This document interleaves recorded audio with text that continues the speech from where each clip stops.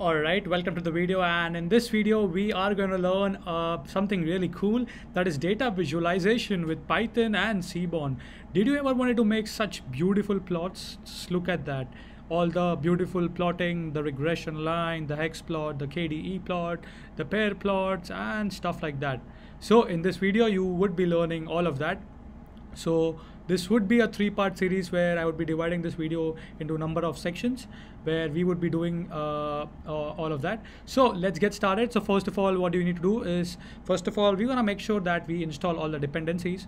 So if you don't have NumPy, what you can do on the Jupyter Notebook, you can say pip install NumPy. Similarly, you can say pip install Seaborn and stuff like that. I already have that. Make sure you say matplotlib under inline. So we're gonna use the tips dataset for the example so that I can quickly show you the visualization. So let us load the dataset. So we can just say sns.load dataset tips, and I can say df.head. So here we have the beautiful dataset. Now, if I want to do a quick, I want to see what is the distribution of this bill amount. So the first plot that I'm going to explain you is going to be dist plot. Oops, sorry for that. So essentially it tells you the distribution, right? So to do that, you can say sns.dist plot, hit tab to autocomplete. Oops, sorry for that. Now the dist plot will take a data frame or a column, right? So which column we are gonna give, right? So remember, we're gonna say total bills. You wanna see the distribution part. So just hit it, and here you see we have a nice distribution. So here you can see the bill amount is usually between $10 to $30, it seems like, from this, and it's following a nice distribution. So that's the first plot, that is the dist plot. Now what else you can do with this? So a couple of parameters that you can give by default. So the first parameter, that would be bins, right? So of course you can don't give too higher bins. Usually about 30 to 40 bins are fine. So here you see it's now shows a little spread it out. So the bins, you can supply the bins argument. So that is the first plot, right? Now the second plot that I want to show you is the joint plot, right? So the joint plot is usually used for categorical data. So right, joint plot, make some space out there. So this is the joint plot that we are gonna do. So the joint plot takes two arguments, that is the x and y. So to do a simple joint plot, you can say sns.joint plot, right? Now given the x argument, that is gonna be total bills, and y would be let's see, y would be tips, tip.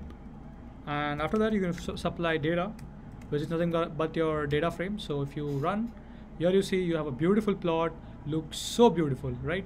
Now another thing in joint plot in Seaborn you can do is, let me just copy this piece of code, supply here.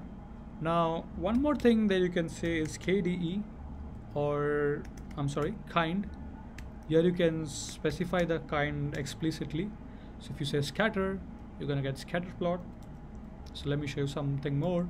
But if you say hex, run it out. So now we have the hex plot. So here you can see this concentrated right more here. Now few more things in the joint plot. So now, let me gonna show you the same thing, but now instead of this, I'm gonna say KDE, run up.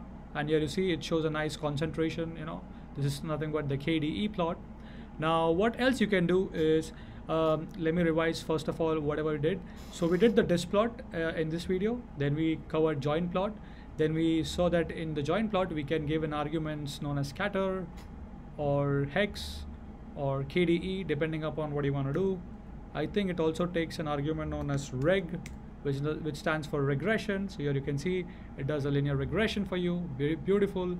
So these are the four arguments you can do. Now I want to show you something. So that's about the joint plot. Now moving forward, that is the third plot. So we saw all of these, right? So now we're gonna go to the pair plot. So if you want to just do a quick plot, so usually the pair plot is the best. So you can say sns.pairplot, hit auto tab to complete. Then you can just apply the data frame and hit enter. Automatically the Seaborn will do plot everything, and you have a beautiful plot. You can do analysis on that. So that's the pair plot. So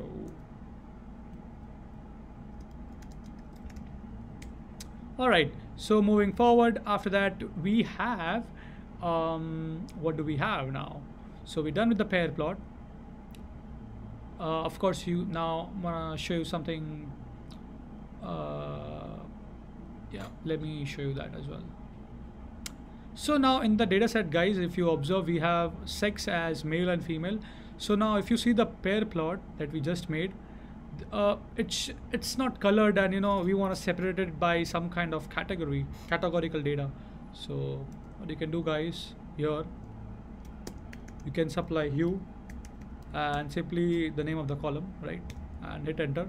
The run command. So now you can see there are colored dots, that is the yellow and the blue. So here you can see the yellow stands for female, blue stands for male. A little more interactive, a little more informative, right? So of course then you can supply argument on this palette. We can be cool, warm, so basically just kind of different styles.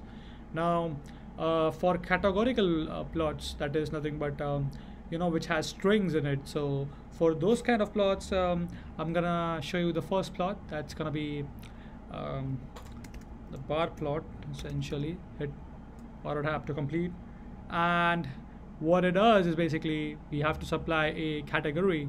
So you can see X and Y. So Y has to be numerical and X has to be categorical. So again, I can say X equals to df. S was capital or small? Sex small. SEXX. Then we can say Y, which has to be a numerical column. Remember that. So in this case, total bill, and of course by usually has to take the data frame. So here you see it's giving me a nice count of males and females. Who spends more? That's of course males. So but what we can also do is we can also give a count plot. So X equals to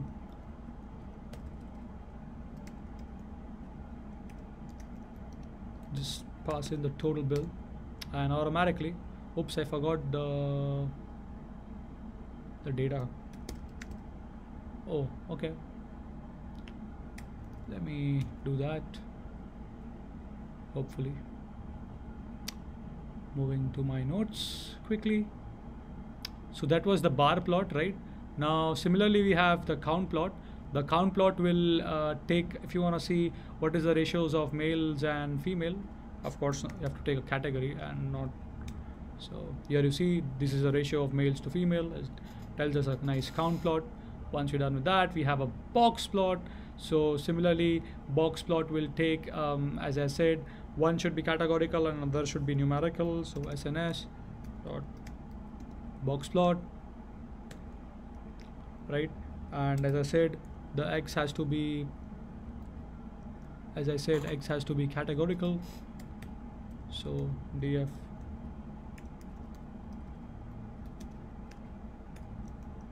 and the Y, as I said, has to be numerical, and data. So here you see we have a nice box plot. So that's essentially the box plot. So I was doing with a day. Of course you can change this to day or whatever categorical columns you want. It totally depends upon you, right? So that's the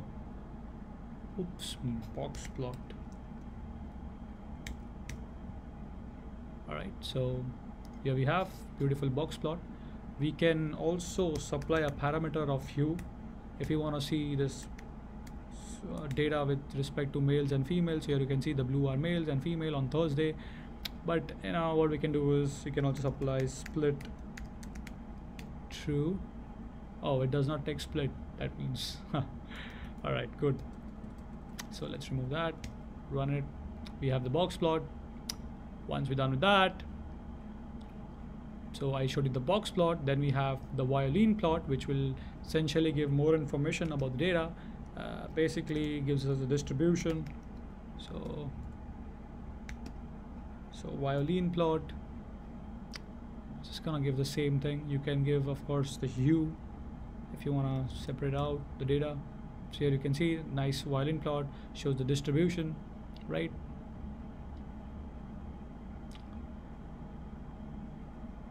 And at the end, I'm going to show you the heat map. So SNS dot, we can say heat map, and we can say df dot correlation. Hit enter. Whoa, what did, oh, so yeah, we have a nice thing. Now we can say a not equals to true to see the values. Yeah, we see if you want to separate it out a little bit, so we can give the parameter line color and line width. So just gonna paste it up quickly. So here you see.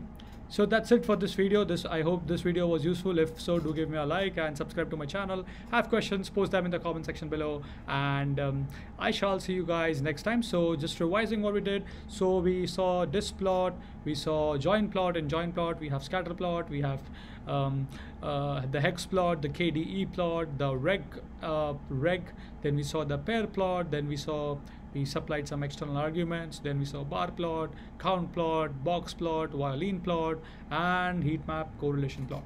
That's it for this video. Hope you guys enjoyed it, and if so, do give a like, and as usual, subscribe to my channel, and you can support me by liking this video and sharing this video with the people whom you think it would be useful.